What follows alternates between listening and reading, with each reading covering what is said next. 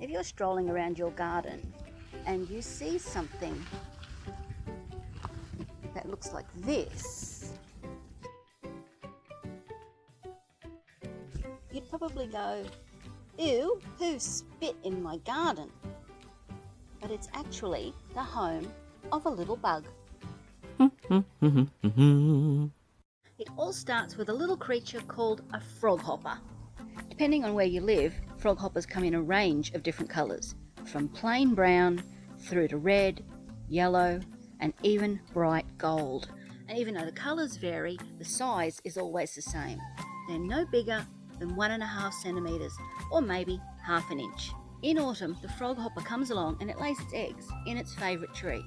And 6 to 9 days later, those eggs hatch into a tiny, tiny little bug called the spittlebug. So the tiny little bug sets about sucking all of the moisture, sucking all of the water out of the branches of the tree. And it eats a lot. It doesn't do much damage to the plant because it's such a tiny, tiny little bug. But for its size, it eats a lot. And when it eats a lot, it wees a lot. And by the magic of something inside their stomach, the wee comes out sudsy, like this.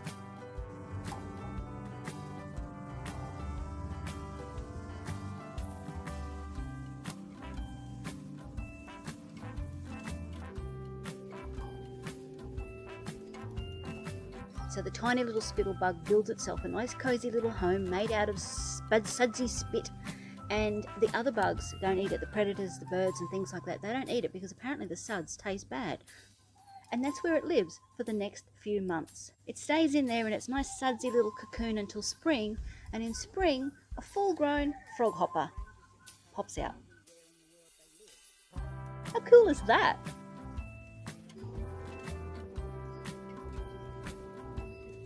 Now I know it looks a bit gross, but it doesn't do any damage to the trees. The little bug has to live in there, and that's the way it protects itself.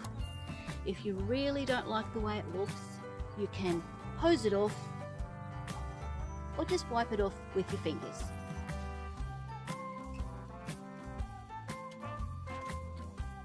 If you've enjoyed this video, remember to give it a thumbs up and subscribe to my channel. And if you'd like to learn more about this quirky little creature called a spittlebug, there are some really interesting links down in the description. I'll see you next time at Home with Karen. Bye.